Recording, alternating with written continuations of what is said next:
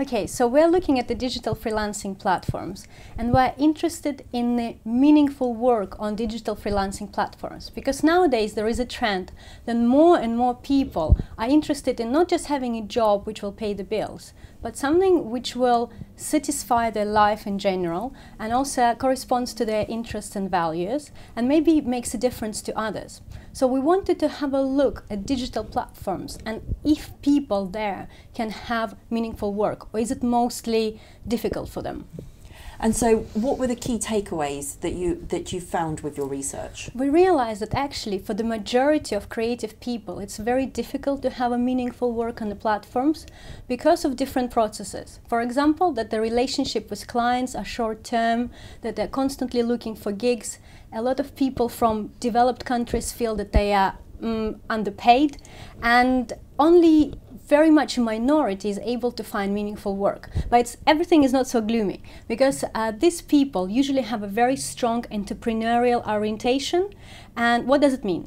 It's 5 main elements: autonomy, innovativeness, proactiveness, risk-taking, and also competitiveness. And if we think about designers, innovativeness and autonomy is relevant for all of them. But proactiveness, risk-taking, and competitiveness, that's what really distinguishes entrepreneurial designers from everyone else.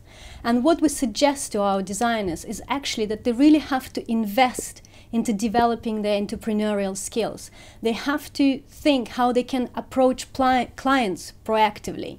And rather than emphasize their credentials and years of working experience, they need to think about themselves as a creative consultant, someone who can resolve the problems rather than execute the work.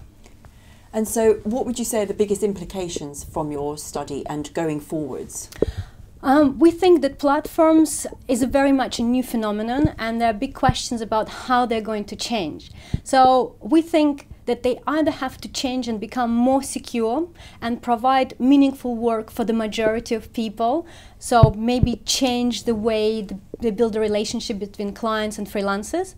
Or it means that the majority of people who are joining the platforms in the future are going to be entrepreneurial. So they will have to invest into developing their own skills and capabilities.